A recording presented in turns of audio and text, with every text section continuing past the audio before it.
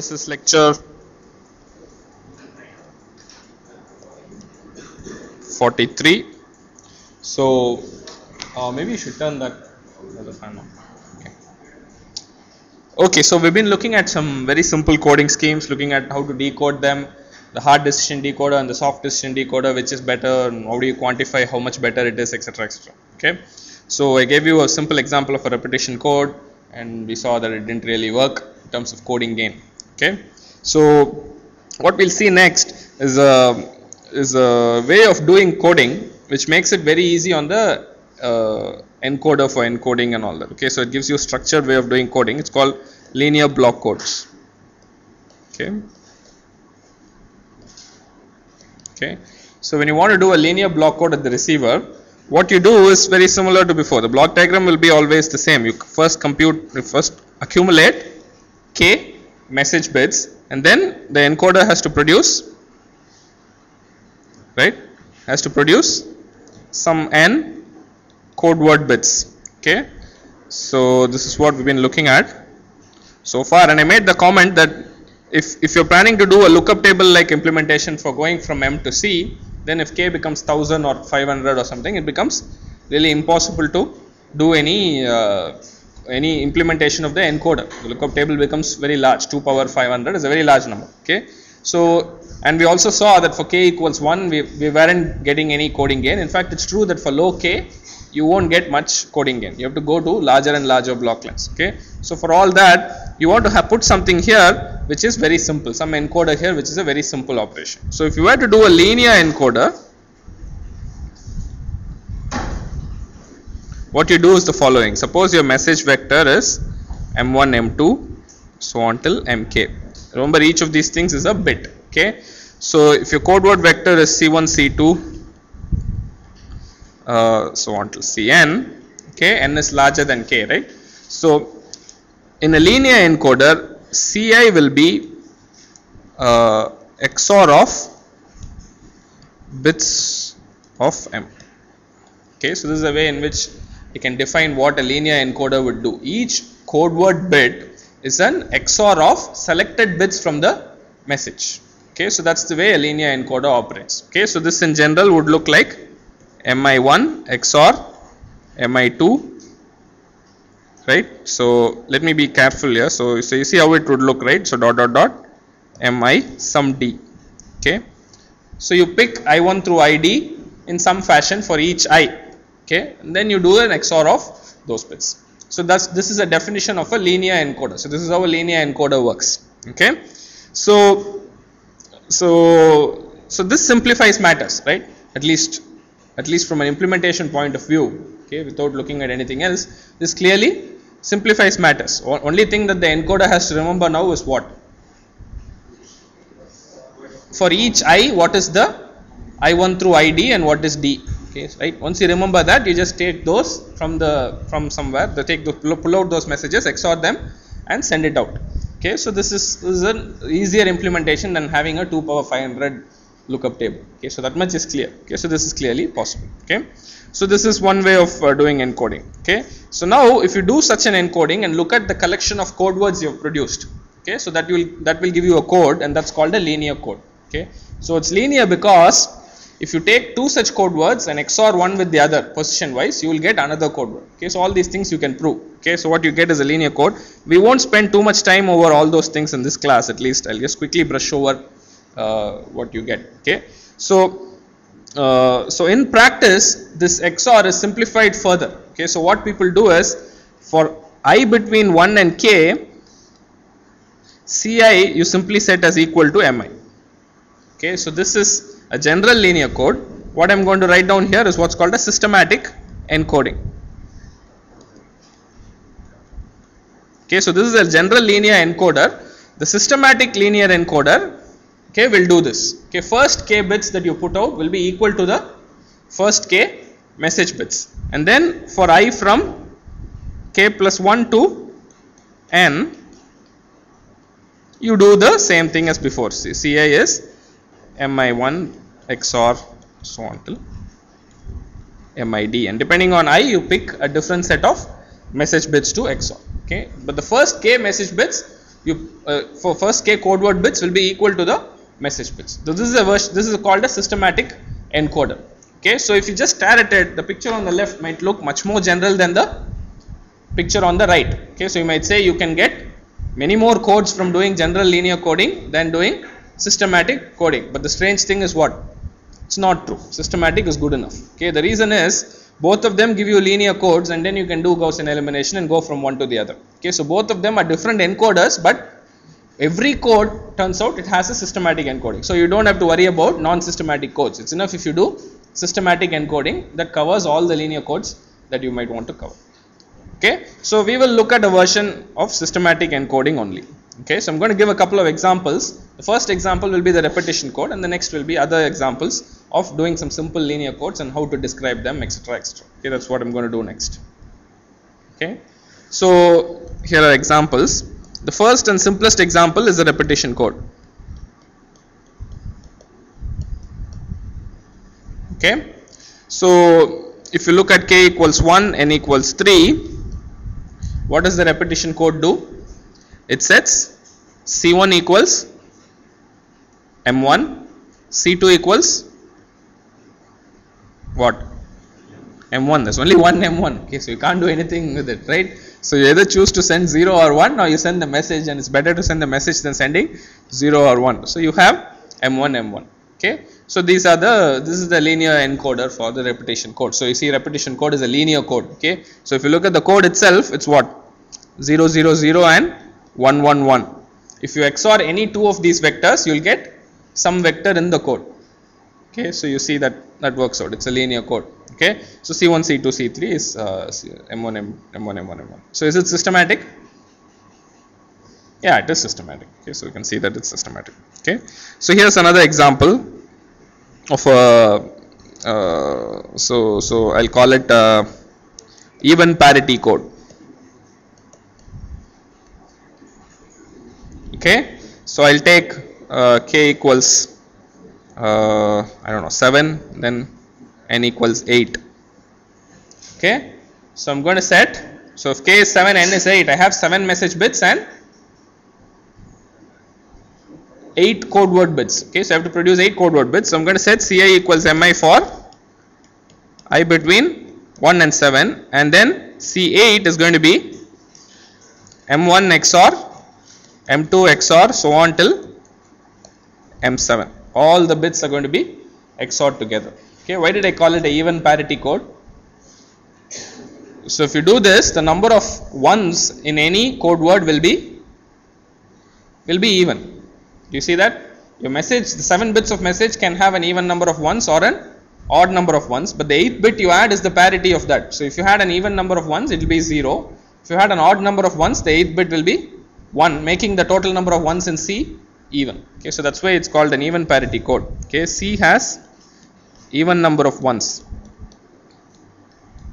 Okay, so one more thing you can check is that this code is also linear. You take any two code words, then add them.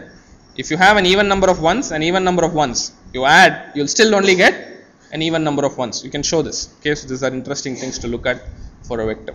Okay, so binary vectors is easy to show. That's an even parity code.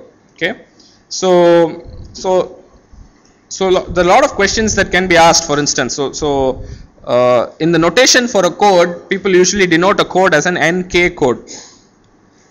So this is notation. Okay, so linear codes are denoted as by n comma k. Okay, so nk in this case for the even parity code, it would be a 8 comma 7 code. And any nk code, how many code words does it have? Let's call the size of the code number of code words, which is 2 power k. Okay, so these are all some simple terminologies, and then the rate of course is k by n. Okay, so all these things are standard notation. So the nk code captures all that information. Okay, but of course n and k alone does not fix the exact code. Okay, you can't know exactly what code it is, right? For 8 comma 7, how many different codes can I have? Systematic encoding. So fix the systematic encoder in your head. How many different codes can I have?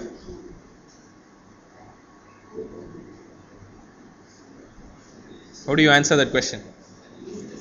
So the only freedom you have is in C8. So it's a question of how many bits of M1 you choose to XOR to get C8. Okay, so in how many ways can you choose it? What are the different subsets? 2 power 7, right? So you have so many different possibilities. Yes, all of them will give you seemingly different codes. Maybe some of them will be the same, you don't know. Okay, you have to think about it carefully, what will be same, what will be different and all that. Okay, all right, so that's the definition of code. I'm going to give you one more example just to round it out, and then we'll go back and look at the definitions. Okay, so let me make sure I get this example right. Okay, so I'm going to do the 7-4 Hamming code.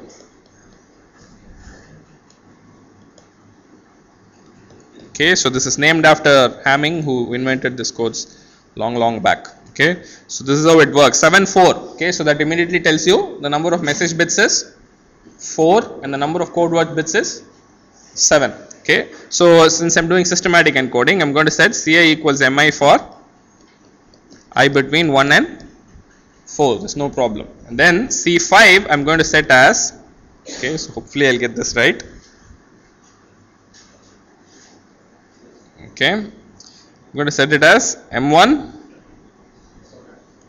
M2 XOR M3. I need 3 parity bits. Okay, and then C6 is going to be M1 XOR M2 XOR M4, and C7 is going to be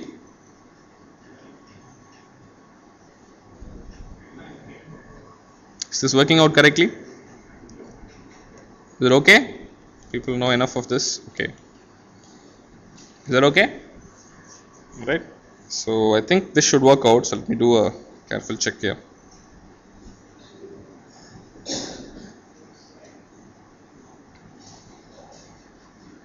Hopefully I did that right. Okay, so I'll have to think in my head about this. Yeah, I think this is okay, right? This should work out okay. Okay, in case there is some trouble, I'll come back and fix it later. Okay, so I think this should work out. Okay, all right. So this is the 7-4 Hamming code. How many code words will there be? 16 code words, right? So 16 code words. It's not much of a problem. Okay, so this is one way of specifying a linear code. Okay, so how do you specify it? You specify the systematic encoder. You say what are the combinations you do, you get some code word. Okay, so there are several other equivalent ways which just manipulate the specification and they specify it differently. Okay, so one such way is called the generator matrix description.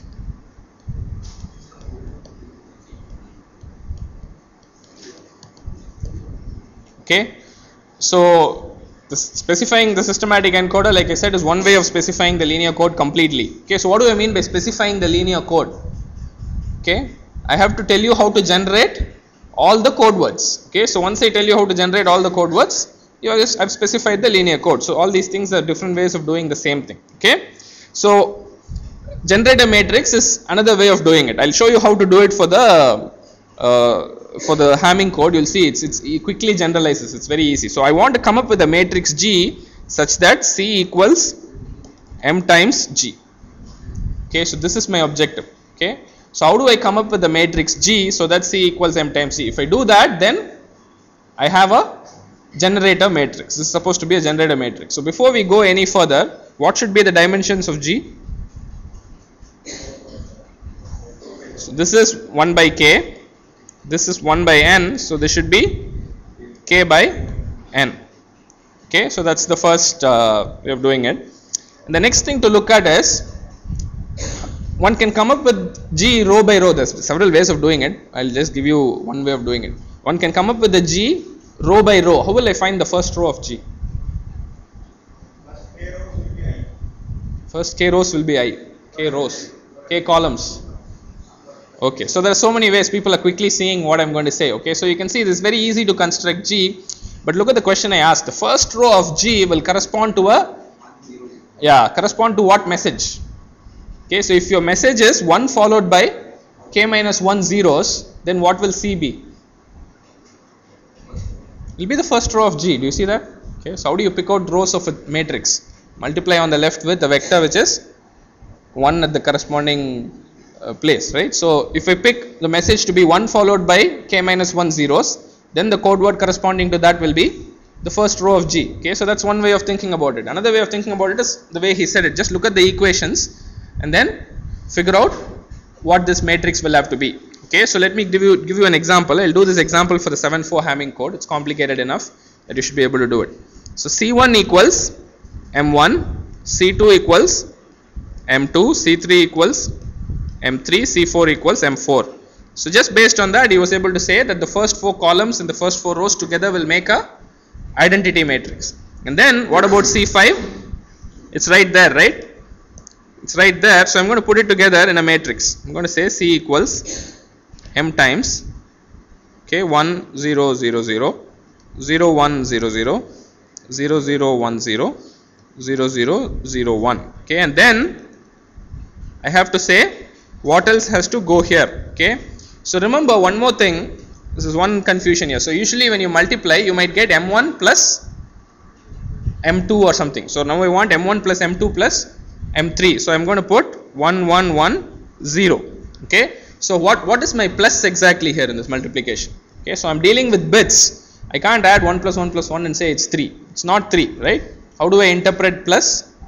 Modulo 2. Okay. So all your additions are modulo 2. Okay. So that makes that bridges the gap between addition in matrix algebra and the binary XOR that you have. Okay, so there's no confusion here actually. If you go back to linear algebra, people define what are called fields and then vector spaces over fields and then transformations as matrices. Okay, so matrices with entries from a field are very well understood. Okay, and it turns out 0, 1 is the smallest field that you can have. It's called the binary field. Addition is modulo 2, multiplication is, well, trivial, but still modulo 2 you can think of. Okay, so it's all very clear from theory. All the linear algebra you learn still applies. Okay, so but anyway, it doesn't matter. We can interpret addition modulo 2 and write out this matrix very easily. So what will be the next column?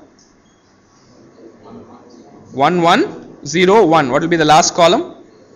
0 1 1 1. Okay, so this is the way in which I did it. Okay, so this is the generator matrix, and remember, if you go from these equations to the generator matrix, it's nice to work column by column. Just fill out column by column because that corresponds to each CI, right? That's how you multiply. You take this row, multiply to a particular column, you get that corresponding entry, right? So it's a very easy thing to do. I can see people are nodding, but it can get confusing when you see some questions in the exam. Okay, so make sure you understand how this matrix was obtained. Okay, and the next step is understanding the rows of G. What is the first row of G? You obtain the first row of G as the code word when your message is what? 1 followed by 3 zeros. If it's 0 1 0 0, you get the second row. Okay, so that's another interpretation for this. Okay, so what about all the code words of the code? Okay, so once I write this down, how will you succinctly describe all the code words of the code in terms of the generator matrix? Yeah, what is that thing called? Linear combinations of rows of a matrix. It's the row space. Okay, so it's the row space of G. So the generator matrix has a complete specification of the code. It's the row space of the code. Okay, so those are all various ways of thinking about it. So once you think about it that way, you see the distinction between the non-systematic and systematic version disappears. Okay, it's just row space of a matrix. So you can always do Gaussian elimination on a matrix to get an I on the left hand side. So whether it's systematic or non-systematic, it's okay. It works out okay. All right. So this is the generator matrix description. Let's spend a couple of minutes and then write down generator matrices for the repetition code. N equals 3, K equals 1. Okay, repetition code. The 3 1 repetition code. Okay, so maybe I should write it that way. I'm sorry.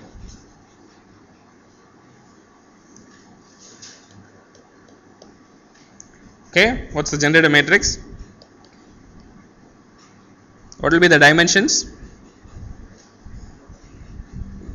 1 by 3, and what will it be? 1 1 1. Okay. Okay, so another way of thinking about it is the rows of the generator matrix will be a basis for my code word space. Okay, so there's dimension, there's basis, all these linear algebra terms you learn will come and help you if you learned the linear algebra well. Okay, so it's no problem there.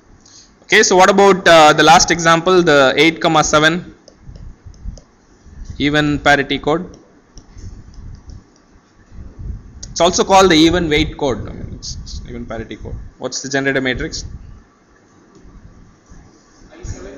Yeah, so you have I7, which is a 7 by 7 identity, followed by an all ones. So maybe all ones will have a shorthand notation.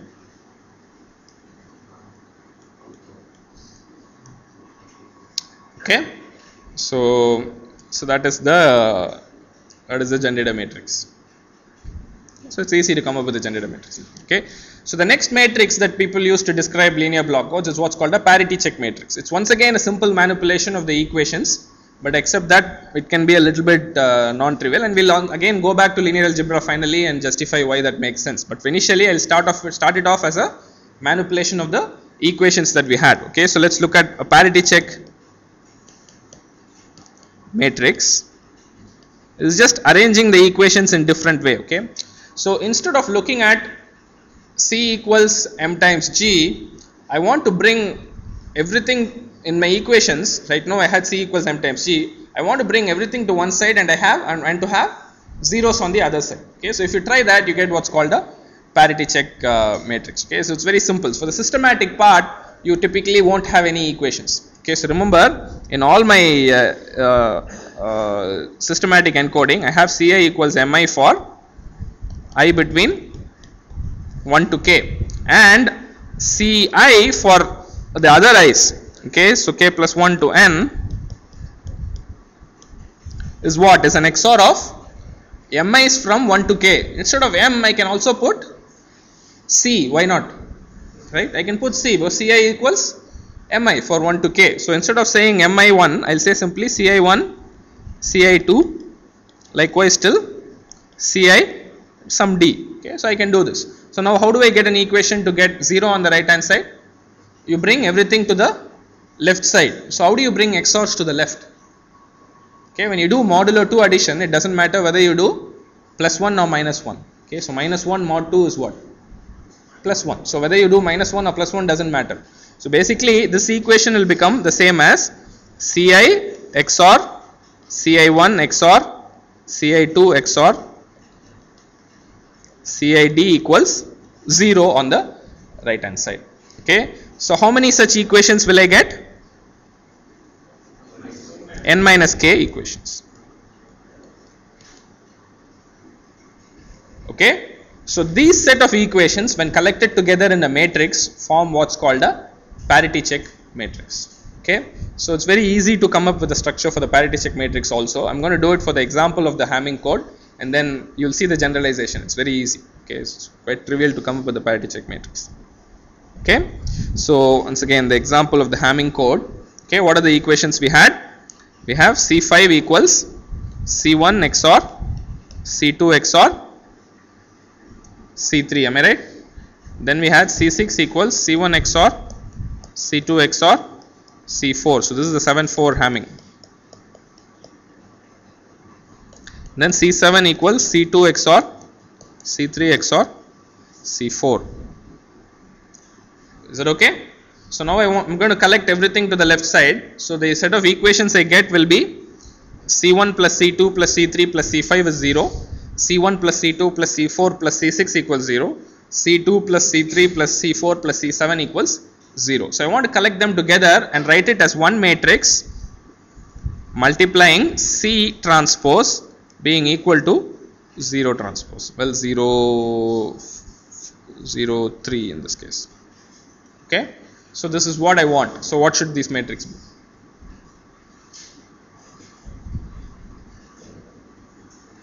Okay.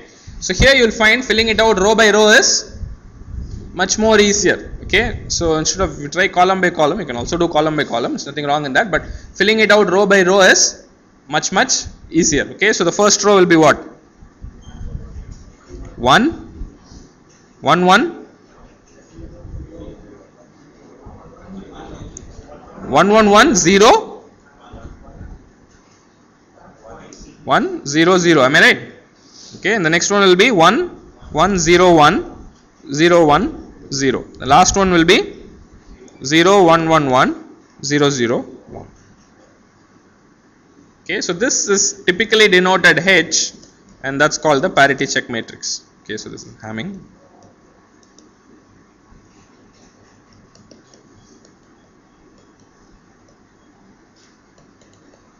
Okay, what will be its dimensions? If you have an NK code, it will be n minus k cross n, and the property that it will have, okay, what's the property that generator matrix had? Any code word can be written as m times G. So the row space of G denotes specifies the code. It turns out even the parity check matrix completely specifies the code. It has to, right? I just took all the equations and played around with it and gave it to you in another form. So obviously the parity check matrix also completely specifies the matrix. But to know exactly what it is, you have to know a little bit of linear algebra. Okay, so what is the terminology for that? Yeah, the null space of H is the code. Okay, so what's called null space? The set of all C such that H times C transpose is 0. Okay, so remember once again, H times C transpose is done modulo 2. Okay, don't come up with some 2 and 4 and 6 and all that. It's all modulo 2. Okay, so that's the thing. So null space of H equals row space of G equals the code. Okay. Okay. So the rows of H are what now?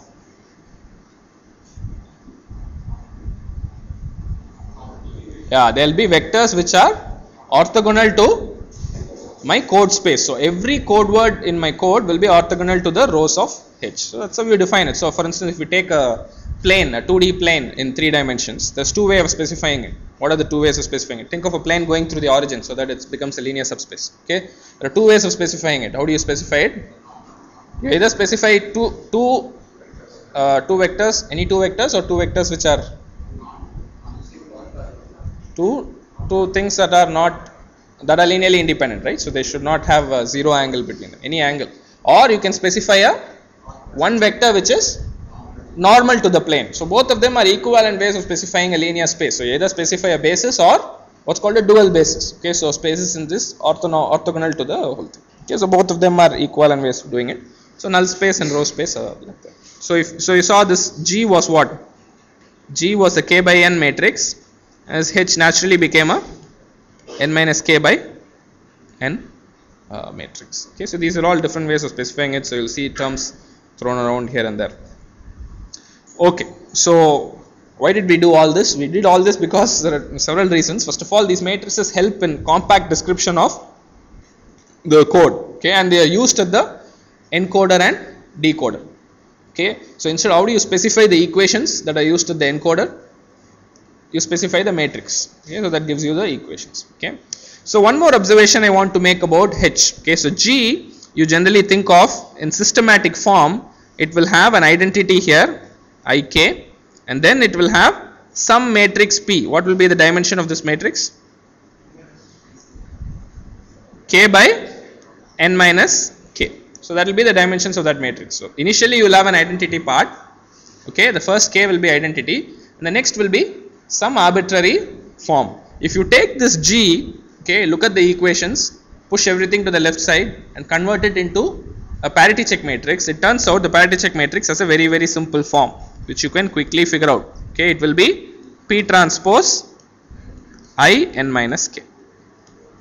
Okay, so you can check that for the Hamming case and you'll see that it was true, and it has to be true in general. It's just a simple way of moving the equations around. It's no real great thing here, and it's also very standard in linear algebra. Okay, so this is how you find the row space and null space of a matrix. You do Gaussian elimination and the basis for the null space becomes P transpose I. So it's a very easy way of doing things, but in this case it becomes equally easy.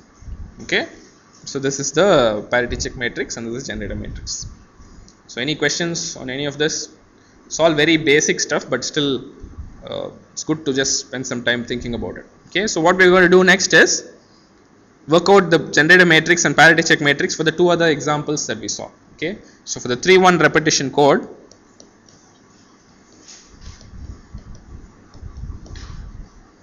okay, 3-1 repetition code, what is G? We already saw what that was. 1 1 1.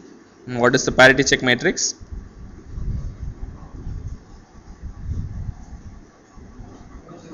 Yeah, so 1 1 1 1 0 1 0 1. Okay, so anyway you can do it row wise, column wise, anything you want. Okay, 1 1 0 1 0 1. Okay, so suppose you have to do the, I'll do one more example before I go to the next one. I'll do the 8 comma 1 repetition code. There's a good reason why I'm doing it. You'll see quickly enough. What will be G? Yeah, 8 ones, right? So 1 1 1 1 1 1 1 1. What will be H? It will be 1 7 transpose and then I 7. Is that okay? So this is the way of doing it. Okay, so let's see the last example. Let's see the 8 comma 7 even parity code. The generator matrix was what? You already saw it. It's I7 1 7 transpose. And what will be the parity check matrix? Okay, so it will be what? I put a long big parity check matrix, but the parity check matrix is simply 1 1 1 1 1 1 1 1. Okay.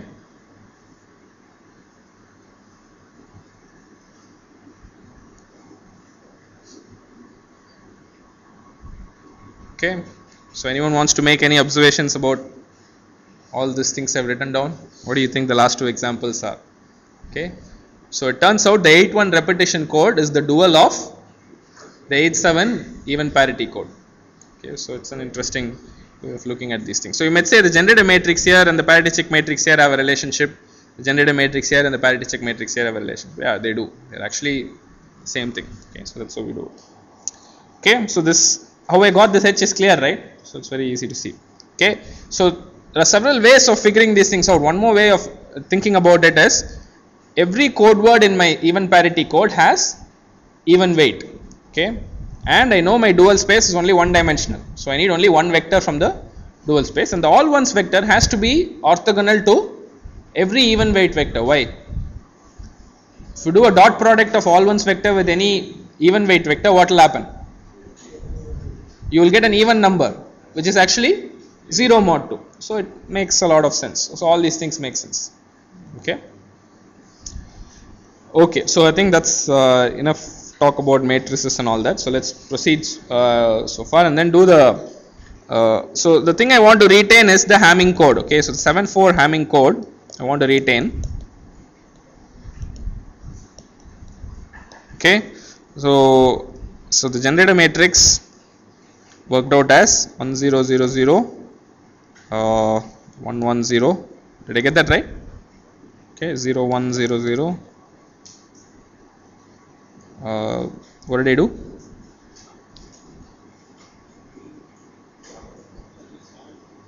I'm sorry.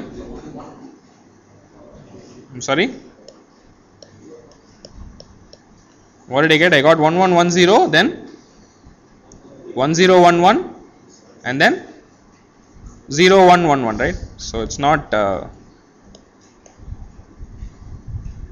8th one is not there.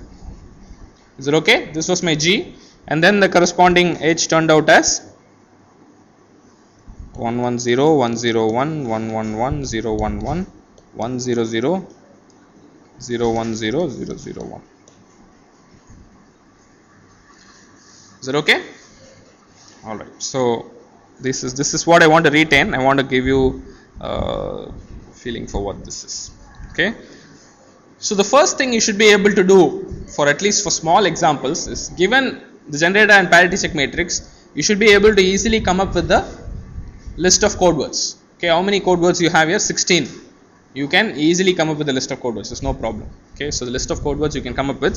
So the code itself can be computed.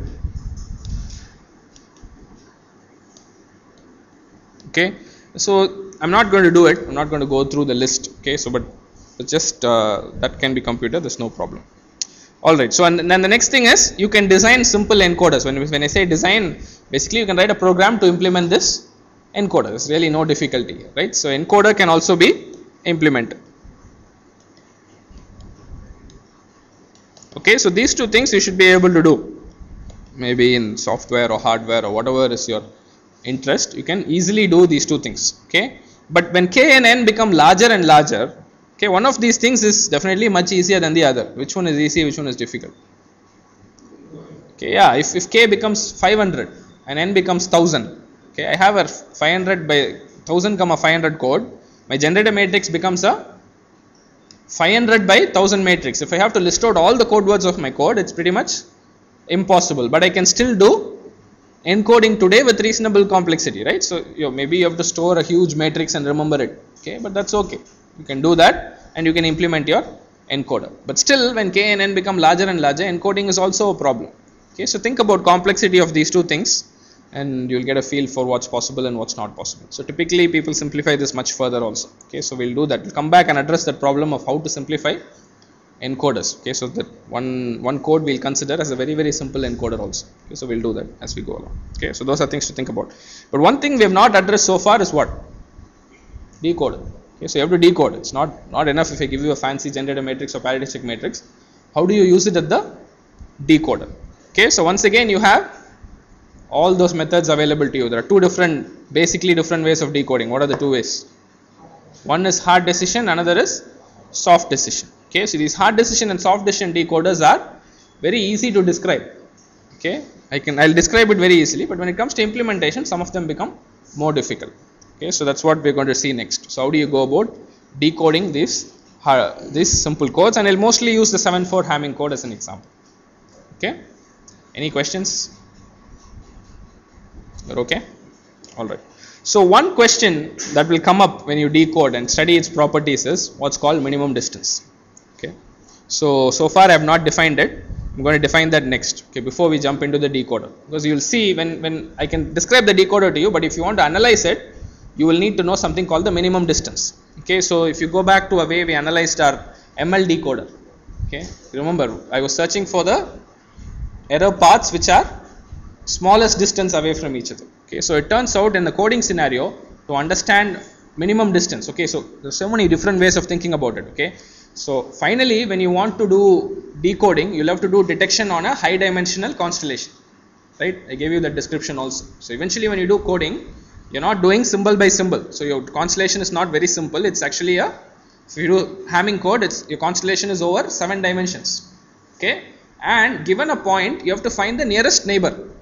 That will only fix your probability of error, right? So how do you do approximate probability of error analysis? Find the nearest closest neighbor, then do q of d by 2 sigma, multiply that by the number of neighbors you have. That's an approximate estimate of probability of error. So to find my nearest neighbor, I have to know, given my constellation point, which is the closest neighboring constellation point. Okay, so in the coded scenario, minimum distance and closest neighbors are very closely related, and for all that you need to know this minimum distance notion. Okay, so that's what I'm going to introduce next.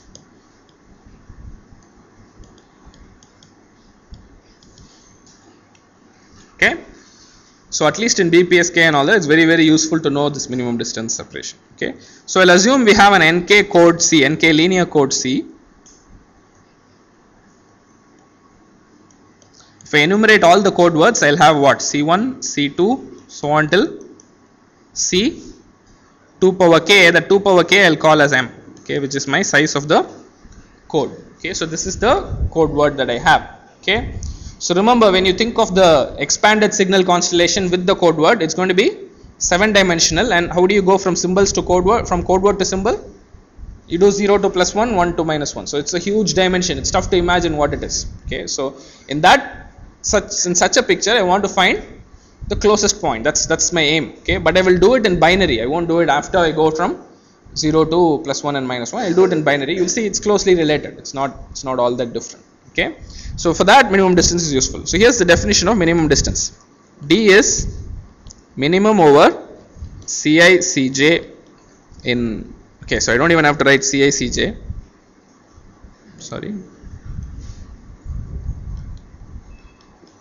I and j between 1 and m, I not equal to j, what's called the Hamming distance between Ci and Cj.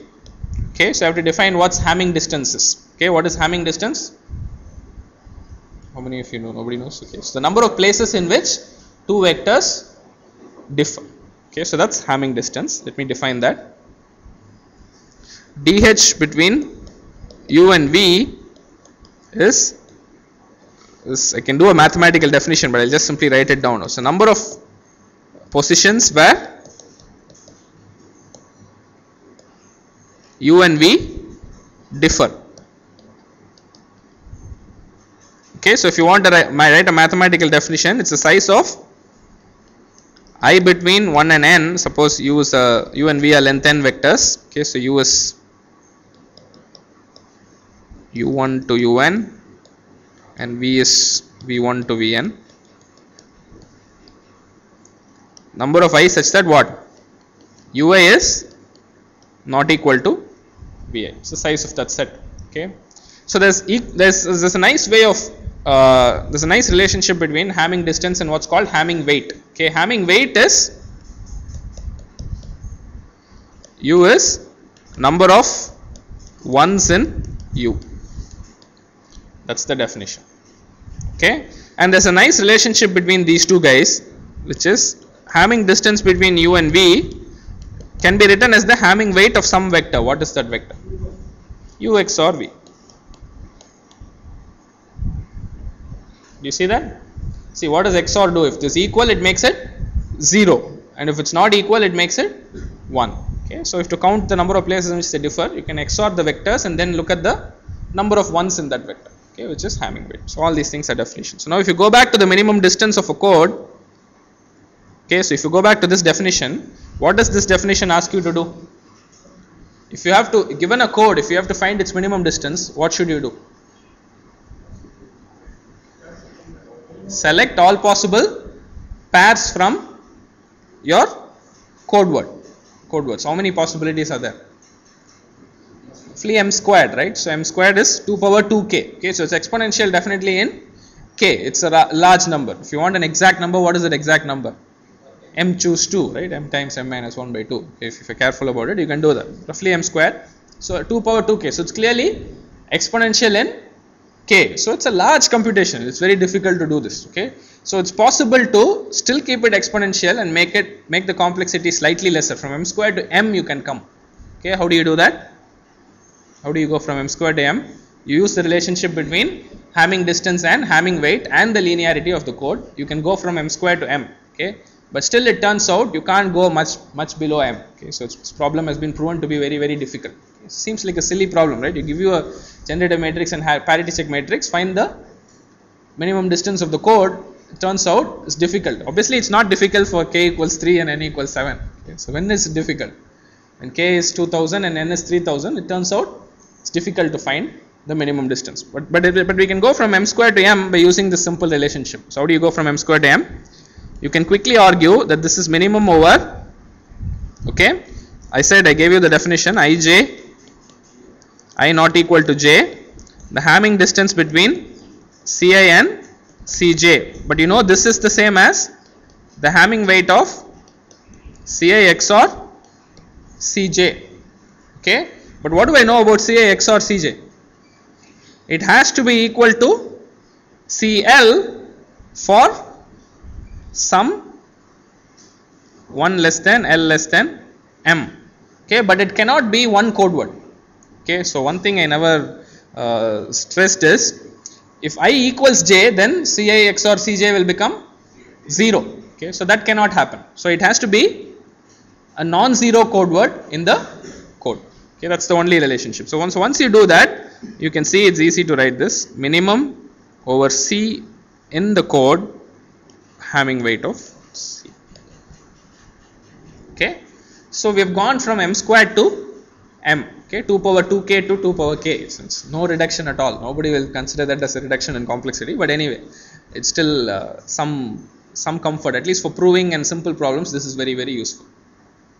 Okay, is that clear? So the minimum distance of a linear chord, which is technically defined as the minimum separation, if you will, between any two code words, is the same as what?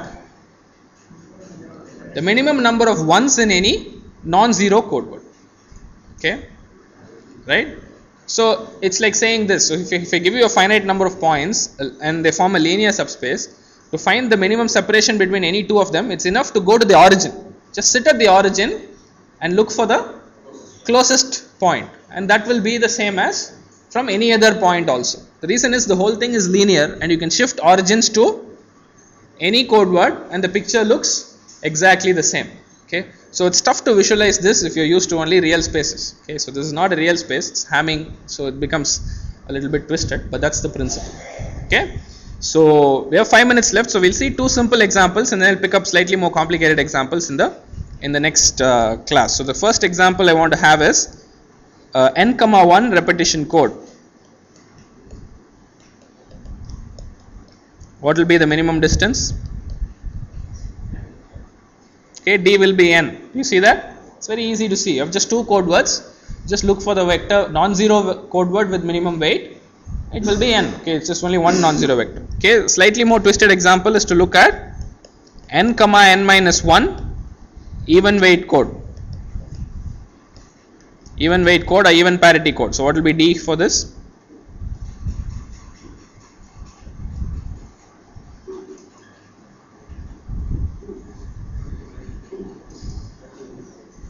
I think a lot of people who know the answer is giving me the answer, but it has to be 2. Okay, so convince yourself that you can prove this. So how do you prove this? Okay, how do you prove this? Okay, the one, I'm sorry. Okay, I think people who are doing the self-study course should not answer this question. How do you prove this? Yeah, that's all. So just look at it. Look at the generator matrix and the parity check matrix. Okay. Right, this code has 2 power n minus 1 vectors. It seems complicated, but if you look at the parity check matrix, what is the parity check matrix? It's got all, how many ones? It's got n ones, right? That is the parity check matrix, and any code word of this even weight code has to be such that h times c transpose is 0. So you have to look at that closely and try to figure out the smallest number of ones that C can have, so that h times C transpose is 0. And the best way of doing it is to work exhaustively, starting with the least weight possible. Okay, so you might say I'll come up with a clever way, but it can be very, very deceiving. Okay, so this problem is a very complicated problem. So the best way of solving it is to simply start with, you're not allowed to start with all 0. Okay, so obviously h times 0 will be 0, but you're not allowed that because you want a non-zero code word. Okay, minimum weight of non-zero code word. Then what is the least weight possible for a non-zero code word? 1. Okay, but 1 if you pick, what will happen? It will be 1, so it won't be h times c transpose will not be 0. So the next step is to go to 2, and 2 you can pick, and you know definitely d will be 2. Okay, that is the only way of proving this result. Okay, you might come up with some very clever way. Unless you are very confident and you write it down precisely, there is no other way of proving this result. Okay, in this case there might be some special easy ways. Okay, in a general situation, if I give you a parity check matrix and you have to find the least weight non-zero code word, this is the only way of doing it. Start with all, of course you don't start with all 0, start with vectors of weight 1, vectors of weight 2, vectors of weight 3, slowly exhaustively finish everything and stop at a point where you find the first one. Okay, alright, so we'll stop here.